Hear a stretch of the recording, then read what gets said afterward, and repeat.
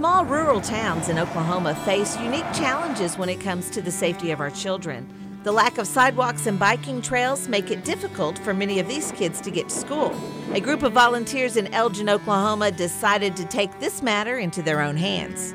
Well, the project is all about creating safe routes for kids to travel to school, either by walking or biking. And there are different components to the grant. We submitted it in 2009, and we received word last year that we had been awarded the $200,000 grant. The money received by the school will go toward creating a sidewalk where kids can walk and bike to school.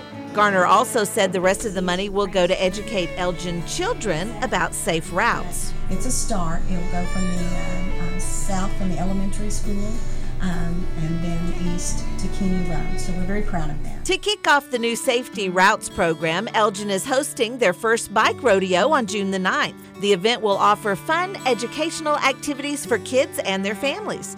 Elgin Police Officer Cindy Tracy gives us the details. What I have is a first aid station manned by Comanche County Memorial Hospital, the ambulance team.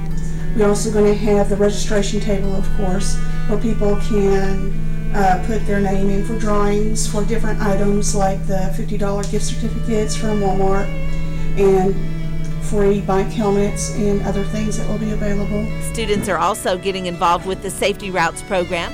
High school student Kyler Bellinson decided he needed to spread the word and help make a change in his hometown. I've been getting real involved with it. It's a lot of fun. I like to do all kinds of different activities and be involved as much as I can. Bellinson plans on bringing his bike to the Bike Rodeo to show other kids how much fun they can have Before I riding. actually got my driver's license, I rode everywhere on my bicycle. It was my form of transportation. I lived in town, but recently I moved out to the country, but I have a driver's license now. Elgin is making the change and recognizing the importance of safety routes so our children can enjoy the benefits of physical exercise. Come out and support the Elgin community on June 9th. The Bike Rodeo will be held at Elgin High School's East Parking Lot.